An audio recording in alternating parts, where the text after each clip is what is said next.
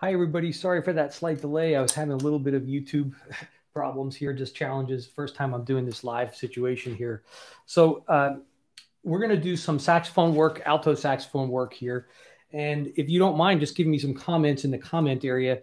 If the sound is not great or if there's too much, I'm trying to adjust the microphone levels a little harder for me with the saxophone than it was with the clarinet. So if my speaking volume or the playing is too much on the volume, just please put a comment in there for me. So we're going to go ahead and just take a quick peek at, we're looking at the Fairling 48 studies. And for alto saxophone this year for the KMEA All-State, we're looking at number 33 and number 42. So let's take a peek at number 33 first, okay? So what we have in number 33, we're going to start at bar 9. And so the first thing is an open D flat, which is the same as a C sharp. So if you're not sure about notes, all of the keys open is a C sharp or a D flat, and harmonic equivalent is what they call that. So what I like to do is maybe get my tuner out to check where my open D flat is and my high D flat. And my high D flat will more than likely be a bit sharp. So I'm going to try to put my camera down a little bit here and just get it on my hands. I'm going to try to put I'll pull my tuner up here so you can see. Oh, and by the way, I didn't mention this in the clarinet one earlier, but there's two apps that I'm really fond of. One is called Clear Tune, which has a really great visual tuner like this. And the other one that I like quite a bit is called Tonal Energy Tuner. And on that has a fantastic metronome with infinite possibilities. So for this case, though, for now, just to check myself, I have it on Clear Tune. And I'm going to take a look at my open D flat. Now, some of the saxophones might be slightly flat on that note. And so there's an option for that. So this is a common thing for that particular note. Put your G key down and your octave key down. So instead of this,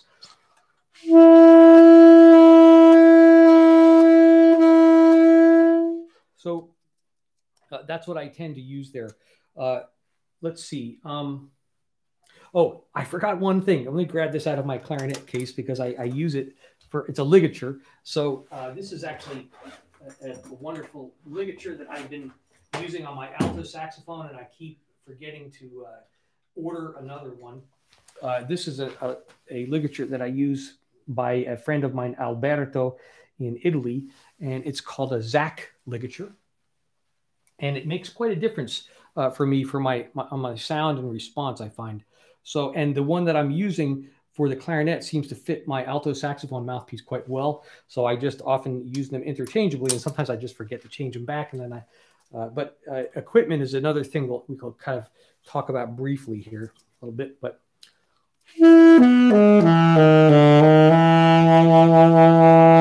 so I can have this fingering here like this. And then when I go to play my high D flat, that tends to be sharp. So I'm going to play it as open here with the octave key as I would normally, but put my right hand 1, 2, 3 down. Not the pinky, but just the 1, 2, 3. So instead of this, and that will really bring it down. And the rest is what they call voicing, which is the way we shape our tongue and the way we essentially hear the note. And once we hear the note in our mind a little bit, all of this will, with some training of a tuner and an audible sound, will gradually get us to learn to predict what the notes are shaped like and feel like. That's talk for another time, because I didn't want to get too much into that. I wanted to play more of this a bit and just answer some questions if you had any questions. But linked below in the description of this YouTube live video are some basic videos about saxophone sound production. I also have some videos of this year of playing through it. I worked through it and just mini lessons, but also performances of both etudes. So please go down and check those out. There's some saxophone warm-ups in there and a link to some other playlists. So hopefully that's a few resources down below to get you started. So let's get started here. We'll do some opening on bar 9. And we're looking at, I'm just going to, again, to double check my tempos. So number 33 should be played eighth note equals 72 to 80. So let's go ahead and put it at 72 and see what that sounds like. And remember, this is the eighth note. Okay, so now the eighth note means that the first on bar 9, it's a dotted quarter note, which normally would be counted as 1 and 2 and 3, 4. But in this case, a dotted quarter note has 3 eighth notes. The quarter note has 2 of them, and the dot is half of a quarter note, so that's 3. So I should be counting the first bar as 1, 2, 3, 4, 5, 6, 7, 8.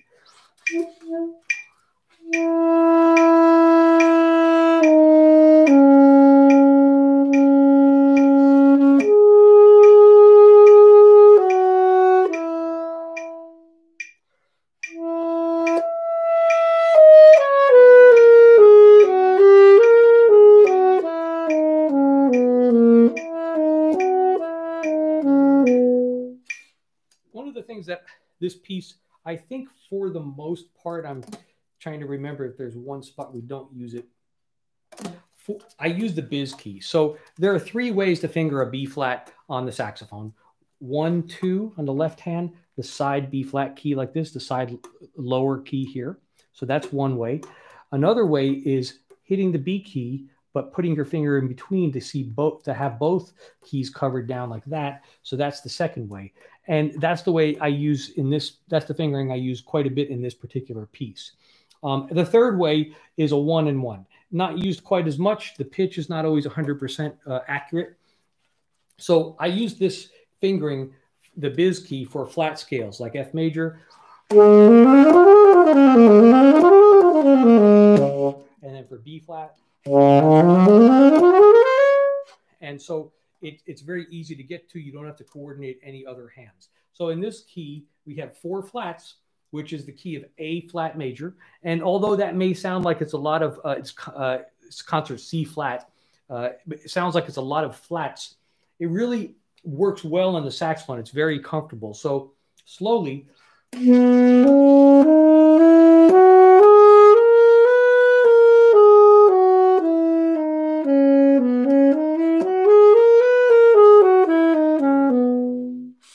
And I put some links down below to some scale exercises.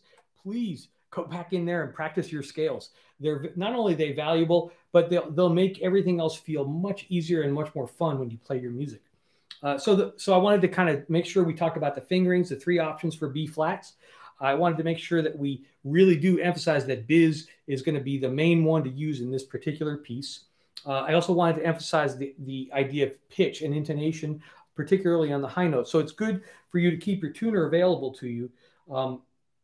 I'll do it one more time, and I'll keep my tuner on the whole time just to kind of watch my pitches. And so if I say go into from bars 10 into 11,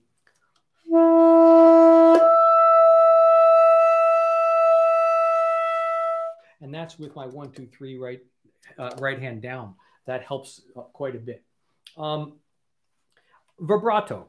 How do you play vibrato on the saxophone? So what I do is I say with my air and my lower lip, jaw, slight movement. I say essentially wah wah, but only mainly with the lower lip, sort of pressuring the reed ever so slightly. Wah wah wah wah wah wah wah. And a good way to practice vibrato is to put your metronome on.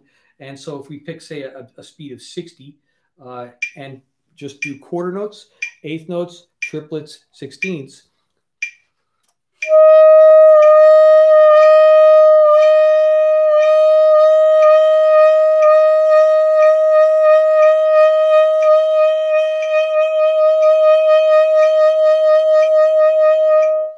And that's a good way to train yourself to get some control. Ultimately, vibrato should be very natural sounding. And so you want to really listen to some singers, beautiful opera singers. And when you listen to singers singing the phrasing, you'll find that the vibrato changes speed. It may start the note out with nothing and then gradually get faster and faster. Sometimes it stays with nothing and very subtly puts in a vibration Also listen to wonderful violinists and cellists as well. So oftentimes we have to listen to instruments beyond the saxophone to understand how we want to, how we can get some tools developed to play musically. So if I play, let's see, from the beginning, bar 9, and we'll go up to say, now we did 72 before. So if I go to a little bit faster, around 80, it'll be like this.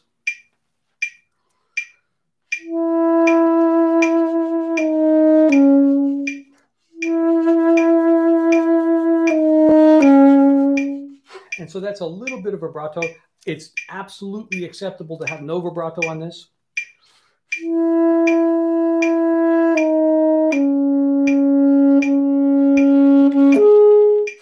And the grace note, don't accent it. Just let it come right before the beat. Ba-da, ba-da, ba-da, like that, very gentle.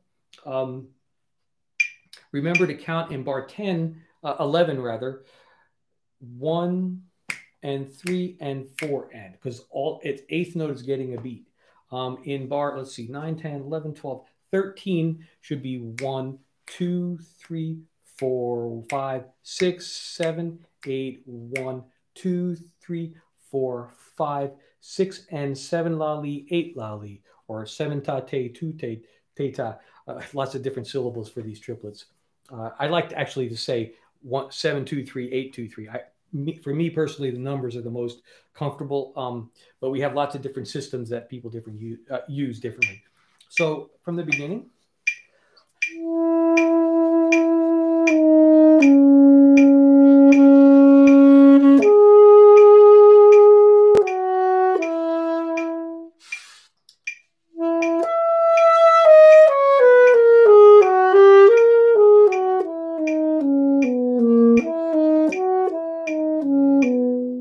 And I just wanted to call attention to one thing before I went on too far. You may find that you're having a sort of like a gurgly sound, a little bit of a sort of saliva-y type sound.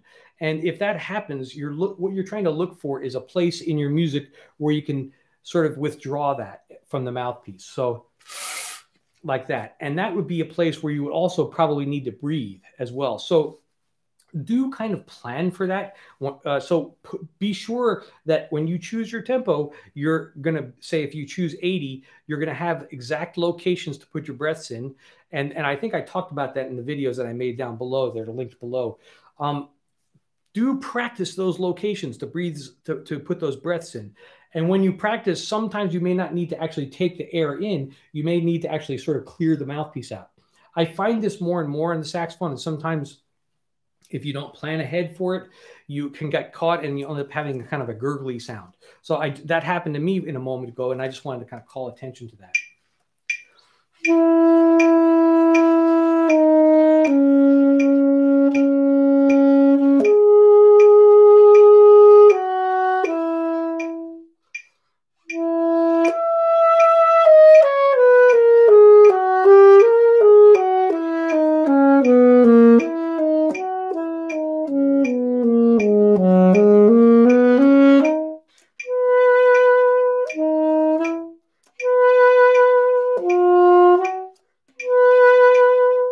So those accents should be leaned on, but whenever we have any markings in the music, we're always wanting to sort of understand the overall stylistic context. So if we did this, it's too much. It's out of the character of the style of this music. So as long as those accents are slightly louder, I think you'll get the point across. One thing I'm intentionally trying to do sometimes is not keep my dynamic too static. So again, I sort of just push a little bit more crescendos, little bit crescendo. So if I, for instance, on bar 11,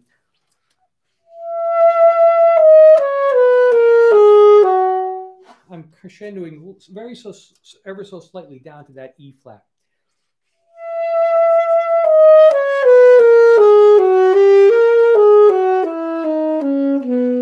And then I gently tongue the A flat by having the tip of my tongue touch the tip of the reed, T, T, T.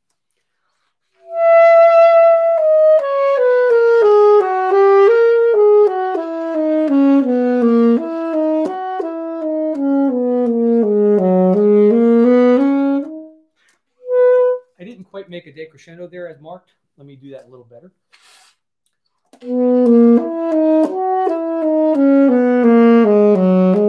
And actually, probably an idea for us is, because I didn't make the decrescendo properly, because it's in the music and we want to do what's here. In other words, whoever's evaluating you on your audition will actually be looking at the music. So in order to make that decrescendo effective, I have to be loud enough to start with. So 2 bars before that, or the bar before that on my high D flat, is marked as forte. And I'm going to probably do some shaping with my dynamics, but make sure that I don't come down too soft yet, so that when I have that last 4th beat on 10, 11, 12, on bar 12, I have some room to come down. So let me try that again one more time from the high D flat.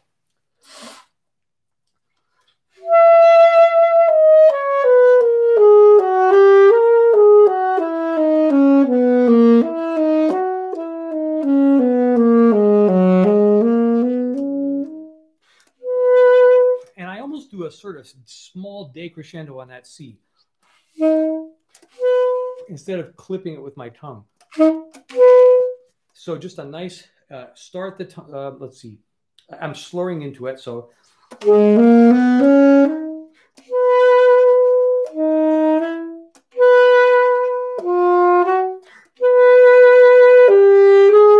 and across all of those, I'm hearing sort of 2 lines. The A flat is staying in the, sort of the same line here, and the bottom line is climbing little by little. And in the music, it says the crescendo. So I'm trying to get the energy built up little by little.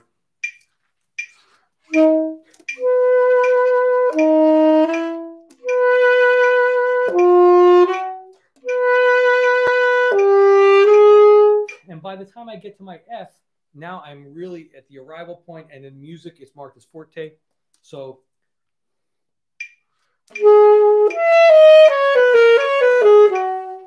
and remember, 8th note is getting a beat. So those triplets are just triplet, 7, 7, 2, 3, 8, 2, 3, 7, 2, 3, 8, 2, 3. Okay, good. Let's do the cadenza. So the cadenza should be played kind of as written. In other words, you have 30-second notes for a series of notes, 8 of them, and then another group of 4 30-seconds, and then you have a group of 6 16th notes. So we're not going to need the metronome for this. The way I find cadenzas work useful to not get sort of finger tied is if I were to group them. So let me group the first 4 notes, the second 4 notes, which are all beamed together.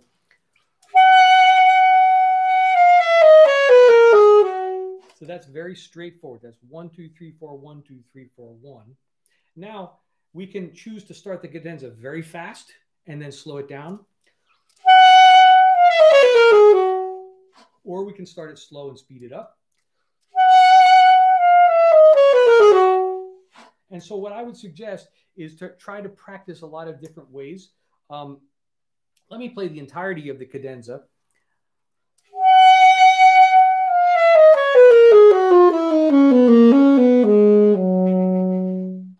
So I think there's a few things we have to consider. Number one, this is a sort of a side, but it's a technical thing.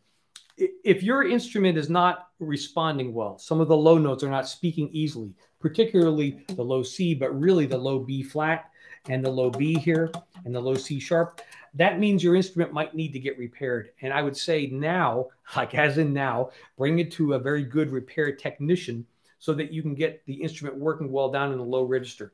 The E flat there is a reasonably low note.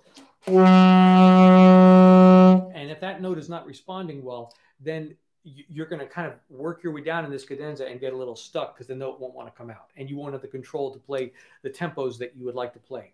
The second thing I guess we could talk about is that it's not written in the music, but it feels to me like a nice way of coming into that E flat is with a little bit of a retard.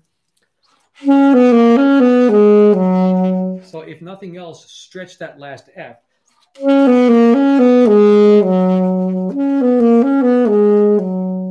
of gently go down in there, and I also made a slight decrescendo. Now that's one option. What about if you choose a different option? That's okay. We kind of, like I said earlier, start slow and get fast into all of it. Let's see if that might work. And by the way, we have the comments here, I think, and I hope this is enabled. This is the first time I've done a YouTube live video. So Please write some comments in here with any questions. I'm trying to keep on an eye on the comment area. Please let me know if there are any questions at all. So let's try to go slow to fast with a big crescendo and see if that will work phrasing wise.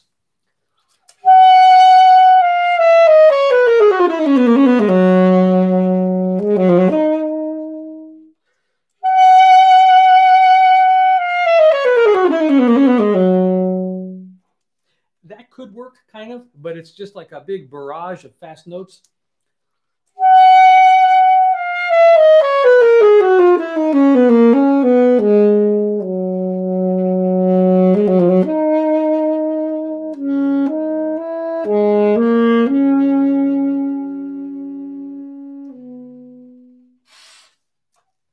The quarter note triplets, I call them quarter note triplets. So let me see what someone's saying here. Oh, thank you, Miss Amy Spears is an amazing middle school and high school teacher here in Bowling Green, Kentucky, and she's fantastic. One of my former students and one of my very dear friends, actually, which is great. Lots of options. I guess one of the things that I wonder sometimes about a college professor working with students is that oftentimes students come from music programs where you're learning to play your instrument initially. And so you learn rules basically. And my rules are to sort of just get the person to, or my single rule is to get the person to become independent, an independent thinker and a creative thinker with some good fundamental skill sets going on. So understanding counting rhythms, understanding of fingerings on the instrument, and understanding of getting a good controlled sound, vibrato, colors of sound on the saxophone. When we can develop all those things, and they're always, as by the way, a continued development of those things, I want to encourage creativity so that you can stand out in an audition or in your band program and really stand out. So so again, that's why I'm kind of experimenting with the different variations of the cadenza.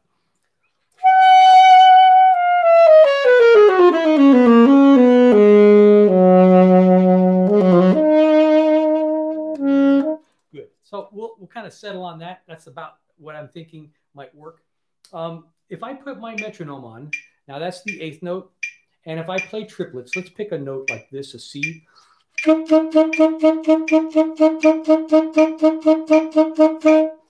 if I think of 1, 2, 3, 4, 5, 6, and if I tie the 1 and the 2 together, and the 3 and the 4 together, and the 5 and the 6 together, and I get 1, 2, 3, 4, 5, 6, 1, 2, 3, 4, 5, 6.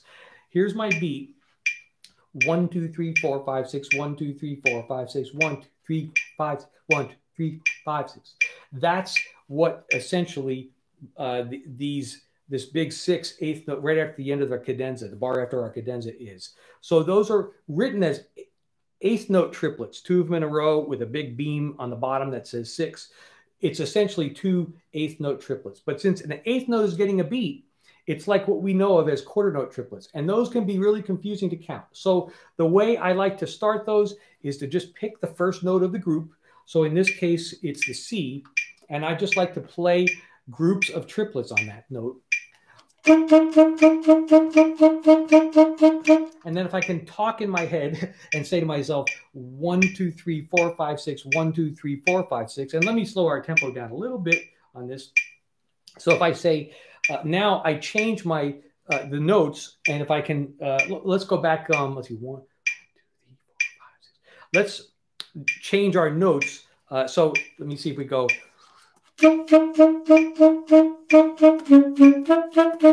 So essentially, what I'm trying to say is we keep the same speed of those triplets that we were doing, but now we change the notes, and instead of every 3, it's only 2. It's like when I said 1, 2, 3, 4, 5, 6, 1, 3, 5. 1, 3, 5. And the 4 is where the other click is. So if you take the time to work that out little by little on your own, with your metronome, without your metronome, using your foot, using your voice, using your mind to think it through, when you get to this, a passage like this, it should work out just nicely. Okay, let's go over to the other one. So we'll kind of take a peek at this other one, which I will say that, and this is number 40, let's see. I'm looking on my list here, 42. So by and large, when I listen to students playing all-state music, they tend to play the fast etudes. There's always a slow lyrical etude and a faster etude. And the students tend to focus a lot on the fast etude and not as much on the slower etude. And in the times that I've judged all-state auditions, sometimes that comes across to me because I hear a lot of emphasis on the technical and not quite as much emphasis on the sound. So do spend some time. By the way, I just want to say that, and this is not just because Miss Amy Spears is online here, which is she's amazing. I'm a big fan of hers, by the way. Is that the teaching that goes on that I see in Kentucky is really amazing. And what the reason I say that is because I see an incredible enthusiasm and commitment from the students and the teachers driving their students all over the state to come to these various festivals that the various universities have. And so it's really inspiring every time I meet a student for the first time to see this sort of first enthusiasm they have. So when I say making a comment about sound, please understand that's in the context of these students having some fantastic preparation. It's just that I always want more. I always want them to be as good as they can possibly be. And if I hear something really good, I want to try to help them even improve more. In number 42, 42 is taken at a pretty fast tempo. And so he is saying here, suggesting, 70 or faster. And 70 is, when I learned this one to make the video, if you look in the descriptions down below, all the links hopefully are there if I didn't mess that up. And so that was a very, very fast. That took me quite a while to kind of work that back up again. That was years since I played this one this fast. So it's really kind of like this. 1, 2, 3, 4, 6, or rather 1, 2, 3, 1, 2, 3, 1, 2, 3.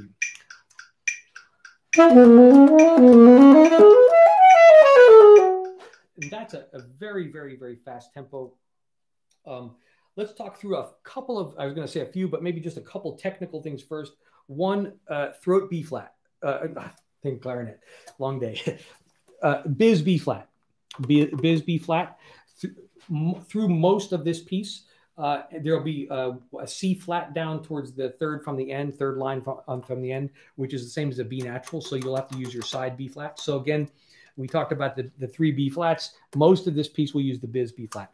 The second thing is that we have 2 options for G flat or F sharp. And so one option is this, so like this. The other is a chromatic option here. And though I'm just going to tell you my thinking as a saxophone player, not even just as a teacher, but as a saxophone player, my tendency is to look for fingerings that I don't have to think about as much. If I have to think even a split second, if the piece is really, really fast, then I might miss it. I might get behind. So in this piece, I practiced it both ways with the chromatic G flat here, like for instance at the, I guess in the 4th bar.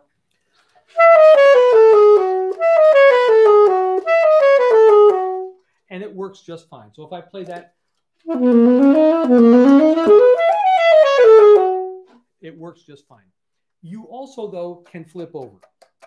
And I find on the saxophone, it's a pretty forgiving instrument, unlike the clarinet where you have rings that you're having to cover. So as long as you're attempting to get into the center of the pearl of the key with your finger, if you miss it a little bit, though, and you still get your finger down, the note still will activate. So I found as I got faster and faster and faster with this one that I was sometimes missing with the chromatic. So I switched over to the middle finger G flat, and that seemed to work a little better for me.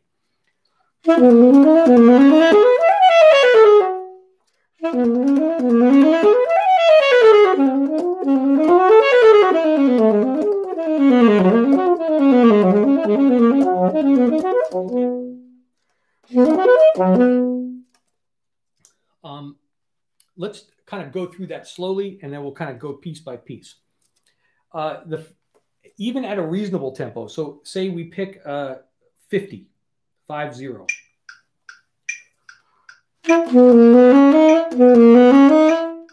I'm giving a little bit of a dynamic bump for each bar a little bit. As we get faster and faster, maybe that becomes slightly less, but that feeling of one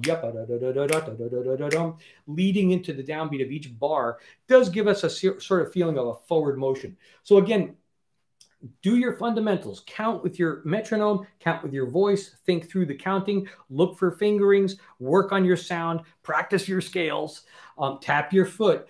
All of that, though, do think music all the time. Think phrasing. Think of how it should be sounding.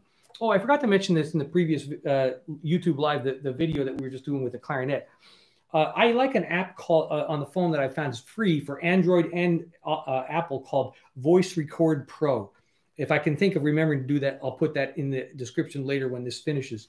And so what I would encourage you all to do is record yourself a lot, as much as possible, so you can sort of hear what's going on. Record yourself with your metronome.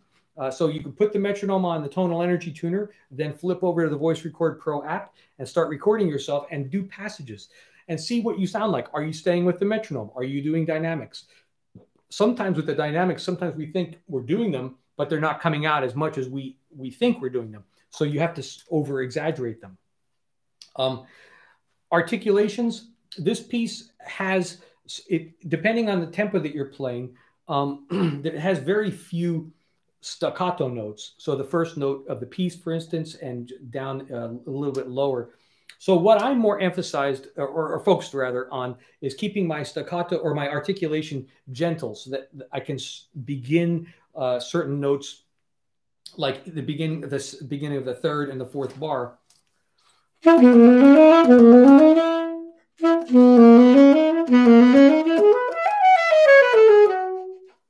So I just gently tongue the reed.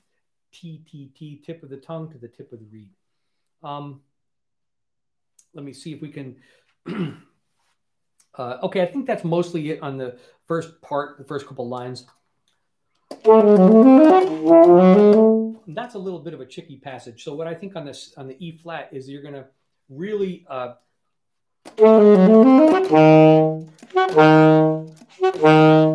now, some people may say that, oh, Dr. Cipolla told us to do this and therefore it's okay. And I'm going to probably break a rule or two when I say this. But we form a saxophone embouchure. An embouchure can be in a general way if you say the letter V, like that, and the beginning of the letter V has the lower lip sort of touching the bottom teeth. And if you just begin the letter V like that, you have enough lip, enough of the red part of your lip covering the teeth to act as a cushion. And so that's pretty much all you need. And then you close the corners down. Your corners have to be firm enough to not leak air. That's without getting into any more detail about a saxophone embouchure right now. There's a link below, by the way, on Saxophone Sound, and I talk a lot more about all this. What I'd like to say is that here's the thing that I wanted to say that maybe is something that maybe could be controversial, is that it's okay to be a little flexible. It's okay to move stuff around just a little bit. So in this case, when we have a really large leap,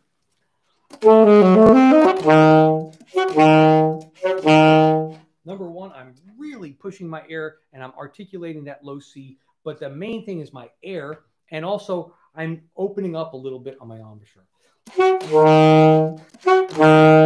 So it's not just the tongue, it's the air, and it's opening up ever so slightly. It's a combination. So what I would do is practice your low C. And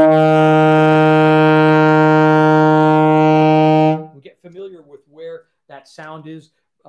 Resonate the sound for a while, and then just gradually practice your E flat down to your C. Oh, and by the way, I didn't mention this earlier. This is a sort of like little trick, popping this F key like this to get your low notes out. And so if you can get control of emitting your air at the same time you do the little movement of the finger like this, so the air, and there's no tongue involved. And then when you add your tongue, it doesn't become this real big pop. So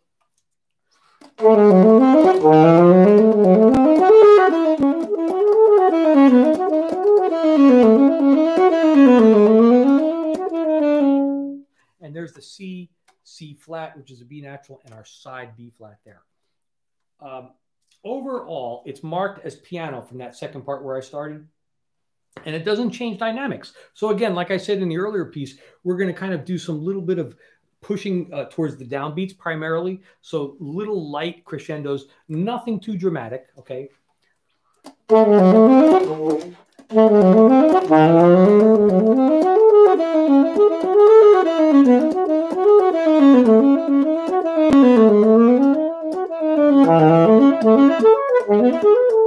And then something, okay, so we'll stop there for a second.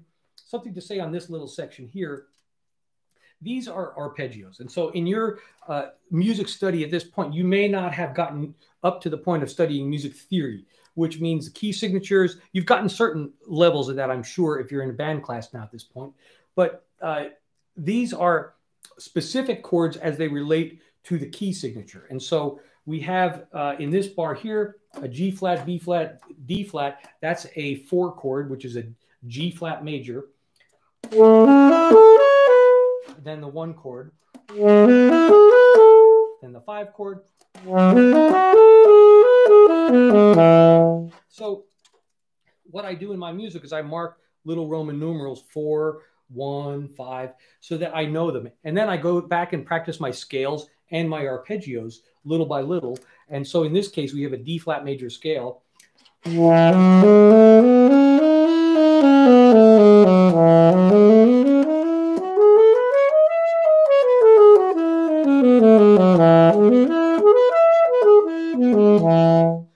so I would recommend practice your scales. They're down below in the description box. I put a listing of some scales. I have some fantastic scale book recommendations. So if anybody's interested, put a comment in here, give me some info, or contact me through Facebook or through my email at WKU, and I'll be happy to recommend some fantastic scale books for lots of different levels. You'll really get lost in them. They're fantastic. So let's keep going a little bit on these nice arpeggios. That's not enough air. Now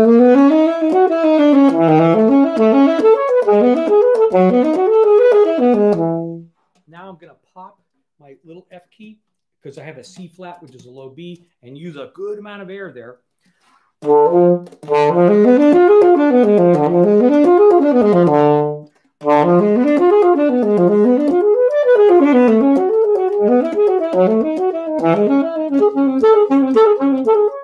And so I'm playing it pretty fast. Let me give it a nice slower tempo.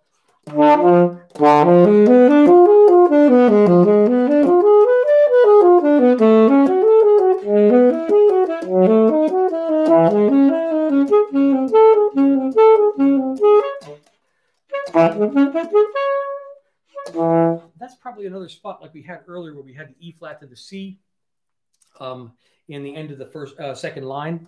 So again, we'll probably have to use a good amount of air to get that. I wouldn't worry so much about making all those dotted notes really, really short as much as just practicing them, just getting your tongue on the reed. Because as your tempo increases, the shortness will actually sort of just come in the context. That's another spot here on this particular arpeggio from the G flat.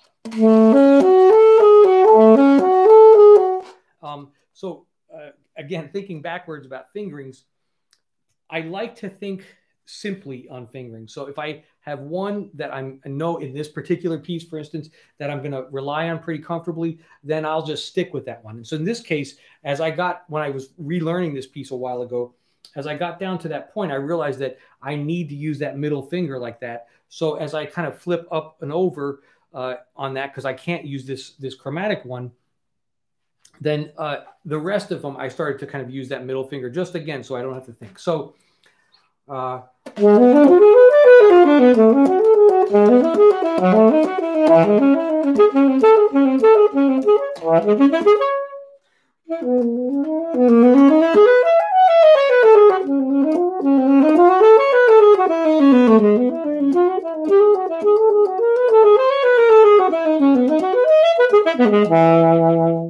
and this little last line is a tricky little line. So the way I recommend practicing it is we're in 3/4. We have 6 eighth notes in a bar. Forget that. It's grouped in 4s. Just practice the groups of 4s. So let's practice together. Okay, ready? Let's do this. Oh, and one other practice tip I like to do I like to work backwards. So I start at the end, maybe say the last, all these little groups of fours. I start at the last one and work my way backwards. So here's the first one. Let's see, maybe from the A natural.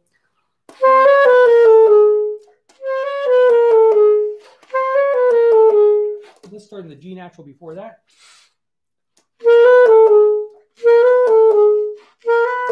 Now, absolutely, you have the option of using this chromatic key. I know I'm talking about it a lot. Hopefully, people will remember that at the end of the day, that you have these options. So because I was using the middle, I'm going to stick with that.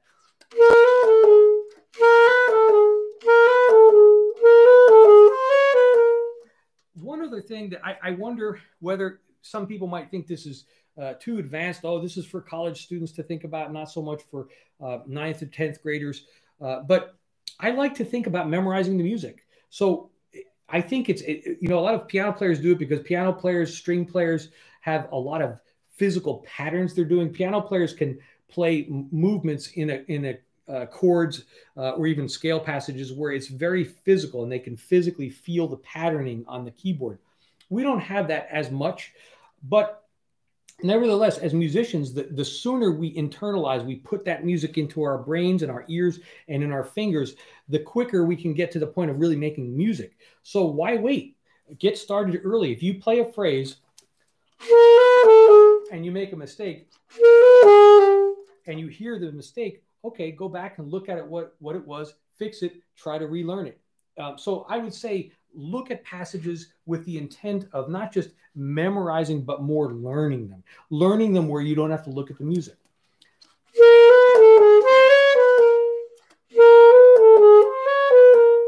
Let's put to the previous one.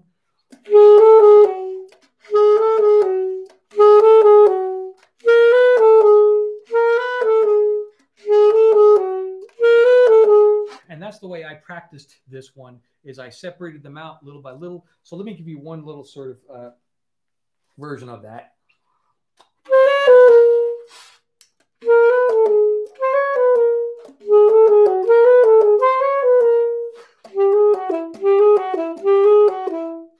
And then I just continued like that. So let me see. I'll try to. There's 1 more minute left. Let me try to play it once through. See if I can get it. See if I can get my low C flat to speak. And then if there are any questions, please ask a question in the chats below before I wrap up this YouTube live tonight. Oh, I think I said this earlier, but in the description below, in the videos that I made for this year's All-State, I tried to play this piece at a variety of tempos, with the metronome and finally without the metronome. And there's actually a separate video that's really fast that I didn't intend on making. But as I was practicing this one day and it kind of came out really fast, I thought, oh, maybe they'll want to hear it at a really fast tempo. You work your way up to these things. So gradually, as you're working this, stay slow.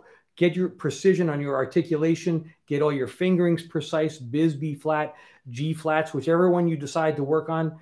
By the way, take private lessons if possible. Find a teacher. That's the best way to improve on your instrument. I forgot to mention that earlier. So look at the videos below for more information on these. So if we go up to say, let's see what it'll say.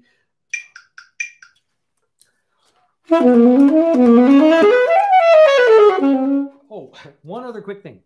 Those high notes, D flat is like a C sharp. F is 1, 2, 3. All the 3 keys with the inside of your hand, I hit them from in here, here, and here. So like that. Okay, and I try to keep my hands close to the keys. So F is with these 3 plus this top key. And E flat is the back 2. So this one here and this one here together. Which, by the way, I forgot to mention that. I should mention that now. More important than probably playing it is that that's an area where you'll want to practice and stay up there a little bit practicing.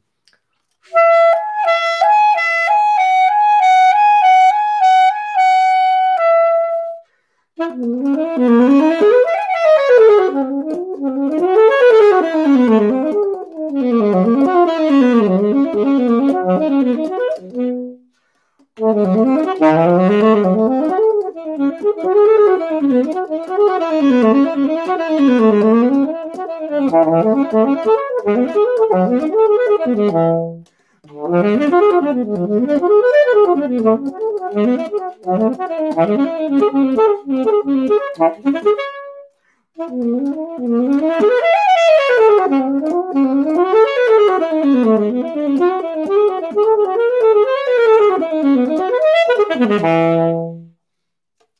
everybody, thank you so much. Leave a comment below. Contact me through Facebook or through my email at Western.